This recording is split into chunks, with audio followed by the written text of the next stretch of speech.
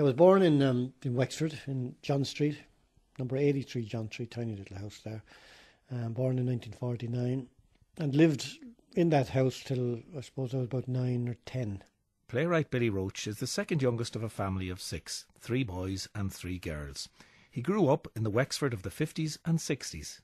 My earliest memories there of not being able to knock the door, and we had this trick of knocking the door. Every child on the street had, where we would hold on to the knocker, not the knocker, the handle in the middle of the door, a little kind of a knob, and we'd literally walk up our way up along the side of the door and knock it with our feet upside down. That was a little trick that we all had. The family moved around the corner to John's Gate Street when the playwright was 10, and then to the house where the teenage Roche would start to dream of fame and fortune. We did move a third time up to a brand new corporation house, and when I was about 15 or 16. This is the house I would have danced from. It was, the early 60s, the Beatles, the Animals, the Stones, all of that going on, and I would have bought my first mod suits up there. We had a bath, which was unusual, a bath. I mean, I used to live in the bath. And that's really where I had my probably early days of dreaming about being an actor or a singer, or not a writer, never a writer, because the writer was old and wise, we thought, so we just might get away with being the others without being old and wise. At this stage, the focus was very much on music. But I did begin to write songs even before we got to this third house. I was writing songs. Remember songs like Needles and Pins and Sweets for My Sweets. There was all these kind of play on words. I remember writing a song called Roses for Rose. That was my Needles and Pins. But eventually I began to play the guitar. I was taught by my older brother, and began to spend a lot of time in my room practicing guitar. Dylan, the Beatles, Donovan and all that stuff would be my main influences. And began to write songs and that, and learn about writing songs. As well as perfecting his songwriting skills at this time, Roche, whether he knew it or not, had already begun collecting material for writing of a different kind. I grew up in my father's bar, which was down just off the waterfront in Wexford. My father had been an immigrant worker working in England in a new town called Stevenage, and he was there for about 7 years. But he returned home to clean up this waterfront bar that had used to be an amazing bar, we were told once upon a time, but now it had really fallen into bad times. Nobody went in there except the drunkest of drunks. At this stage now, I suppose I was about 14 or 15, I'd say, maybe 14, when I first began to wash glasses in this waterfront bar. My father remembers seeing me just looking like I was watching a tennis game with these two men who were about to fight and they were insulting each other. And no, he at any stage he was ready to step in, but he was watching me with fascination. So somewhere in the middle of all that, I was people watching, not realising, and listening to their stories and their arguments and whatever. But it was music that would be the first career. Roche sang folk songs in and around Wexford and then spent time in London singing in the pubs and clubs. In the 70s, he was captivated by a new musical style. A new boom was beginning to happen. Punk rock. And I had moved into semi-pop stuff anyway, away from the folk stuff. And this punk new wave energy, I really got caught up in that. I really loved the energy. Now, I'm not talking about, I didn't love the spitting, the jumping and all that jazz. I loved the ones that came out of that punk rock movement were really the geniuses, the Stranglers, the Elvis Costello, Ian Jury and the Blockheads, Graham Parker and the Rumour in particular, Tom Robinson Band. Wonderful songwriters, wonderful lyrics, very intelligent lyrics, all of them, and incredible arrangement. So I love that, and eventually formed a band called the Roche Band, and we used that energy. And if you listen to the Roche Band songs again, not that you'll find them or anything, but if you do, you'll see that there was a narrative going on there. I was aware of Billy Roche because Billy used to be a rock star in Wexford. He was like a local hero, Wexford-born actor Gary Lydon. And I remember the images. There was an image of him in a video, a rock video, where he's dressed as Charlie Chaplin, and he was just really theatrical. And you kind of, in retrospect now, you could see that he might have got into drama, you know, as such, you know. Before moving towards the theatre, however, Roche started work on a novel, Tumbling Down, and it was at this time that the idea of writing a play first came to the fore. Halfway through writing Tumbling Down, the novel, I came across a chapter that was set in a snooker hall. The members' only room, the outside room where the youngsters could tap around on a shabby snooker table while the real table was inside there, and the pot-bellied stove was inside, and the gamblers and the men were inside that room. This was something I had witnessed as a kid playing around in the snooker halls of Wexford. That they all had a privileged room, somewhere where the elite hung out. And I was often wondering, what must I do to get in there? What do you have to achieve to be allowed to sit at that poker table and all that jazz, you know? So I thought it made a great metaphor for manhood and so-called manhood. This particular chapter in my novel Tumbling Down, Davy Wolfe, the protagonist of the piece, goes to a snooker hall and he falls foul of the men there, and they becomes ridiculed and he's embarrassed and driven from the man's world, so to speak. But I just felt that would make a wonderful setting for a play, and I always usually anyway begin with the setting. So you can imagine the snooker hall. The setting is beautiful. There's a jukebox. There's a members only club and all that entails. And I began to work on my first play, which was originally called the Boca Poker Club. So I was working on Tumbling Down, my first novel, and the Boca Poker Club, which was my first play, at the same time. And I would have worked on the two of them from about 1980 to 1986. I did the original production of A Handful of Stars. It was called the Boca Poker Club then, but the name was changed to A Handful of Stars in the Wexford Arts Centre. Then subsequently to that, it was taken up by the Bush Theatre, directed by Robin Lefebvre, the Bush Theatre in London. Jimmy Brady in A Handful of Stars is he's a small town rebel. He's rebelling against the strictures of and the oppression of small town Ireland, you know, and he just won't bow down to the pressures of small town life that have been put on him, you know, to conform to.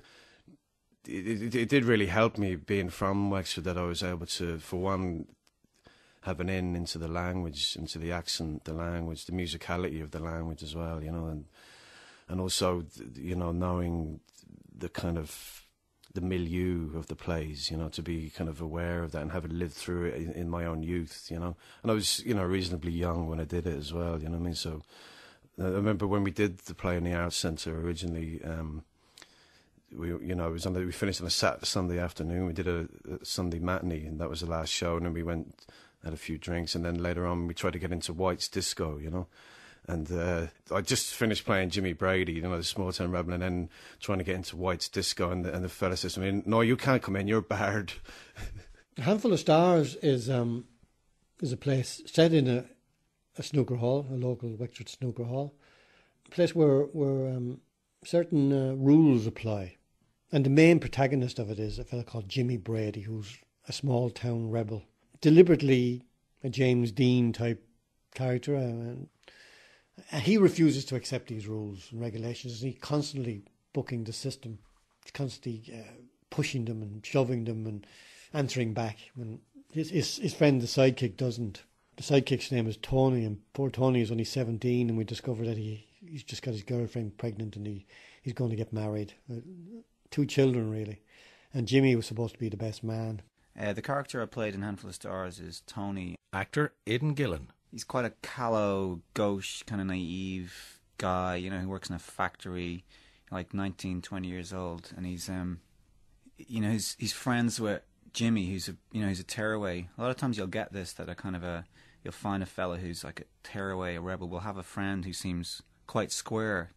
The guy wasn't totally square, you know. He'd got this girl pregnant, he was going to marry her, you know, and he was, you know, so he was in a bit of a kind of a desperate strait, but he was going to conform to convention, do what, you know, the people around him told him that he had to do. Whereas Jimmy's character would have, you know, reacted to that in a different way, would have ran probably. Well, that's just the difference between them. You know, there were two youngsters in the town, and they were, you know, just represented opposite ends, I suppose, of the spectrum. A Handful of Stars was a huge hit on the Fringe in London that year, and I won a couple of awards for it, and I was in big demand. But the Bush were the ones that were going to get my second play, which became Poor Beast in the Rain. And halfway through writing that play, I realised that there was another play ticking around inside me, and that I would probably write a trilogy, and that trilogy would end my fascination with Wexford. It didn't, but that's what I thought at the time. And Poor Beast in the Rain was performed then about 2 years later in the Bush, and it was even a bigger hit than Handful of Stars, actually. Gary Lydon came back in to play Georgie, and Gary won an award that year, Carrington Fringe Award for the Best Actor. I played the part of Georgie in the second of Billy's plays, Poor Beast in the Rain. I suppose Georgie, thinking about it, Georgie was probably the antithesis of the previous character I played, Jimmy Brady, in the first play. He's an affectionate kind of fella, you know, and he's a nice guy, you know, but he's just too nice for the girl Eileen, who's the woman in the play whose father runs the betting shop, and he's in love with her, but he's never going to get her because he's not dangerous enough. She likes, as he says in the play, that she was like her mother. She was always after jukebox fellas and carnival boys, you know. Whereas I suppose Georgie, you know, he wasn't like that. He'd be more like the kind of fella that'd go home for his shepherd's pie dinner at the end of the day. Poor Beast in the Rain is set in a betting shop. My experience with betting shops was that my sisters, my two sisters, worked in betting shops. So, and my father had worked in a betting shop when he was a very young man, so he knew all the ins and outs, and he taught them the tricks of the trade. And so around dinner, I would hear about bets and about scams and cons and about different little things. The money that wasn't collected on bets at the end of the year or every 6 months was divvied up amongst the girls who worked in the shop. That was what was known as one of the little bonuses of the job. Danger Doyle is a tear away. If you like, is a sort of a grown-up Jimmy Brady, who, of course, featured in A Handful of Stars. Danger Doyle has run away with another man's wife 10 years ago, leaving behind Eileen, her daughter, who now works in her father's betting shop. Danger Doyle, when in the play, is returning back to get Eileen, to bring her back to London, because her mother is in a bad way, a nervous wreck, really. And Danger feels that if she saw Eileen again, she might be all right. Roche's world is the romantic world of film and popular song, where heartbreak and conflict derive from rugged individualism. Critic and academic Christopher Murray. His first hero is a working-class adolescent in A Handful of Stars, whose rebellion is treated very much in a Marlon Brando / James Dean style. Roche's other heroes are more mature, but no less romantic and individualistic. Indeed, their individualism is in conflict with local community values, as in Poor Beast in the Rain, where Danger, the returned delinquent, is measured against the team spirit and patriotism inspired by the Wexford hurling team. The hero of the team is Big Red, whose jersey is displayed on stage, and it is huge. He does not appear in the play himself, but his stature is mythic, and he is worshipped accordingly. Young George idolises Big Red and shows the jersey with pride to Danger, and asks if he will ever be able to fill it. Danger, the real hero, assures him he will, or if not, that he'll be big enough as he is. I moved on then to my third play, which was Belfry, which would become the final play in the Wexford trilogy. And it's set, as the title suggests, in a belfry and a vestry of the local church. Again, it's territory that I knew because I was an altar boy when I was young in this particular church, and so I knew the rules and the duties that have to be performed here: the ringing of the bells, the serving of mass, and the disrobing and all of that jazz, you know, and beautiful theatrical devices that you get when you go into a church in a vestry. When I set out to write my third play, I didn't intend to write this play at all. I intended to write On Such As We, which became my sixth play, I think. And On Such As We was set in a barber shop owned by Oni. And Oni was going to hold a poker game every Thursday night, and the guys who frequented poker game were going to tell me about Oni. And the first one I elected to tell me was a 45-year-old Mammies boy who happened to be the sacristan in the local church. And when he came to tell me the story, he decided he didn't want to talk about Oni, who was the barber's name, Oni. He didn't want to talk about Oni. He wanted to tell me a different story, and it was the story about when he had an affair with this woman.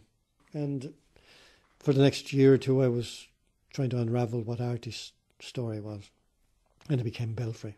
I played Angela in the first production of Belfry, which opened at the Bush Theatre in London. Actor Ingrid Craigie. She's a married woman. She works in the church. She comes in, she does the flowers, she cleans up. She's a lovely, easy, friendly, sympathetic person. And she begins a relationship with Artie, who's this very innocent man. I mean, possibly even a virgin. She's absolutely in control of the relationship. She does an extraordinary thing for him. I mean, he falls in love with her. They begin a relationship, and she awakens him. Unlike the usual classic relationship between a man and a woman, it's often the woman who's awakened by love when she meets a man.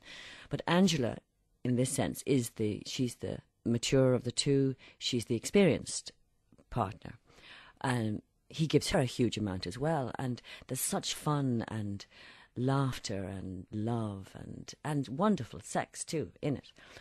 And then the shocking thing for Artie is he's such an innocent abroad. He falls in love with her, and he thinks they will run away together. And like a lot of the women in Billy's plays, she's completely realistic and pragmatic. And she just says, it's impossible. I mean, that can't happen. It's completely devastating, obviously, for Artie. But at the same time, because he has loved, he has become a bigger person at the end. He's lived and loved, and he's going to go on now in a better way. I was commissioned to write my fourth play for the Royal Shakespeare Company. I had the bones of Amphibians going around in my drawer, and Amphibians is a play that is less claustrophobic than the other plays, really. It's still set in Wexford, but it's a corner of Wexford that I don't belong in. Amphibians, the very title tells you that they're people who belong on the sea and on the land and are really at home nowhere. And it's just another tribe of people, really, that have their own rules and their own ways about them.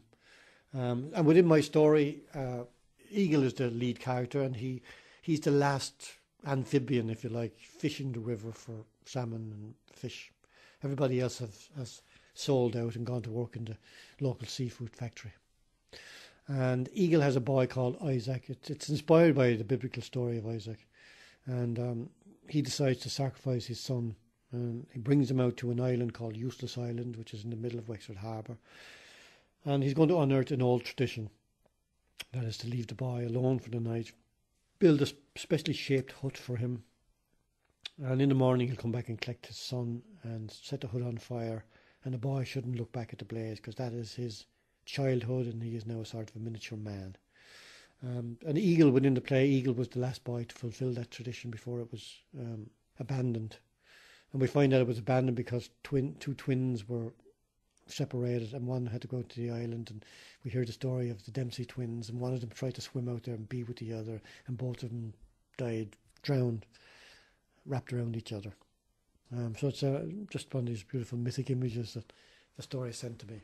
The first time I would have come across Billy Roche, apart from just knowing him around the town, Wexford, would be, as a musician and as the leader of the Billy Roche band that, we would have gone to see, and that, they were a great band, and Billy was a great songwriter. Wexford-born actor Barry Barnes played Rory in the 1993 Abbey Theatre production of Billy Roche's play The Cavalcaders. And music then, has definitely come up again and again in the plays, and I suppose most especially in Cavalcaders, because, a lot of Cavalcaders is about music.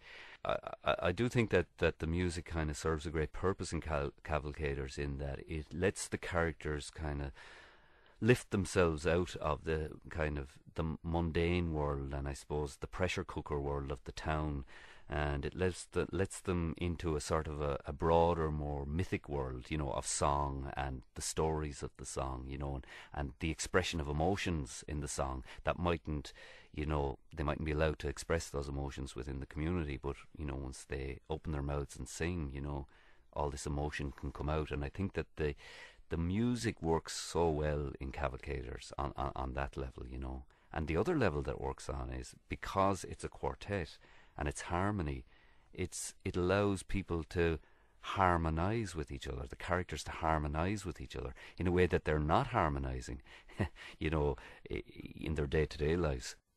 The Cavalcaders have been going around in my head for a little while. I'm fascinated by mythology of all kinds, but one of the myths that really got to me was the whole Arthur and Camelot and Wasteland, Fisher King story, all of that, But how do you take these myths and bring them to life in a small town setting? The shoe shop, in a way, represents a Camelot. Terry, the main character in the play, when we first see him in the first scene, he's in the here and now, if you like, and he's not in too good shape, and the shop is quite dilapidated. It's the wasteland. We learn as the play goes on that he lost his wife to his best friend Rogan years and years ago, and he never quite got over it. He's illegitimate, as most mythic heroes are. Arthur was, well, Cuchulainn was, being reared by his uncle Eamon, who, if you like, is the Merlin of the piece. And through his own fault in many ways, he's allowed beautiful Camelot and the Holy Grail to slip away from him, the Holy Grail of love. And he's now living in a dilapidated world, really, where the briars have grown over. So that's the first scene. The second scene, we pull back those briars and we see what the Cavalcaders and the life and the harmony that used to exist, or that they tried to attain, so to speak. I think it's very interesting to look at, the world that Billy Roche's plays take place in. They're all set in a small town. Now, that happens to be Wexford Town.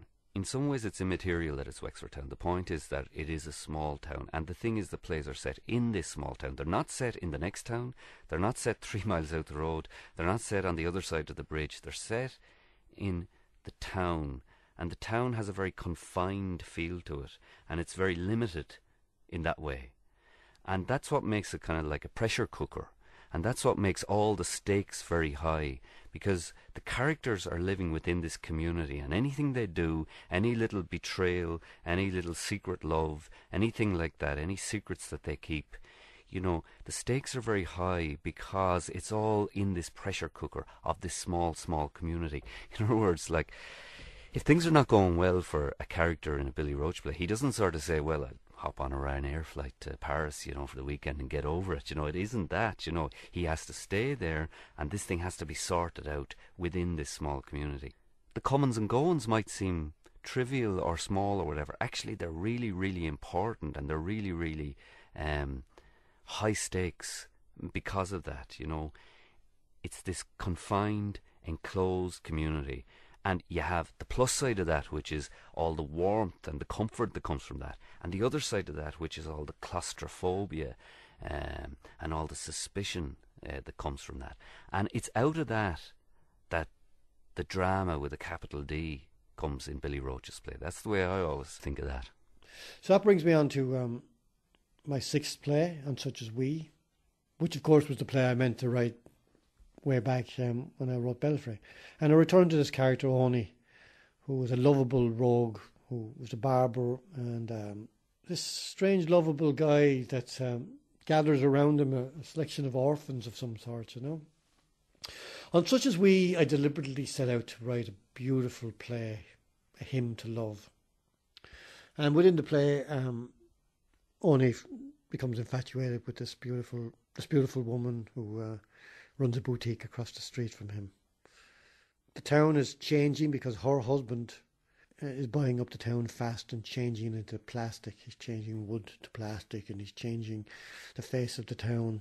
And Oni is called old-fashioned, and Oni says to say I'm a bit old-fashioned. I'm not a bit old-fashioned. I am old-fashioned and proud of it. My father had this barber shop before me, and I hope my lad will have it after me. It's a dream that probably won't come true, of course, but at least he's trying to dig in.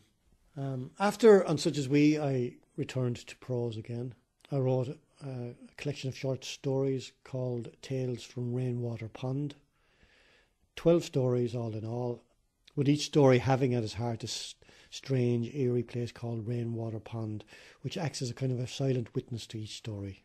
I was delighted to get back to prose again because it's very relentless writing for stage, you know, and particularly my characters who are not particularly articulate characters.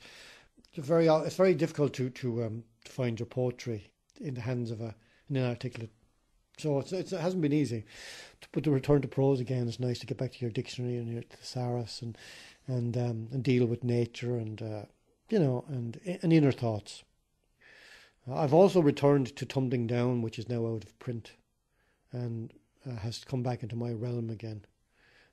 So I rewrote Tumbling Down over the last year, touched it up, polished it up, gave it a little lick of paint here and there. Didn't change the structure very much. Sacked at least one character out of it, and so it's nice to get back to prose again. So I mean, I feel a more rounded writer by doing that, you know. And also the stories, I've been on the road reading the stories in every place from Belfast to Cork to Galway to Dublin, all over Wicklow. You know, I've been all over the country reading some of the stories.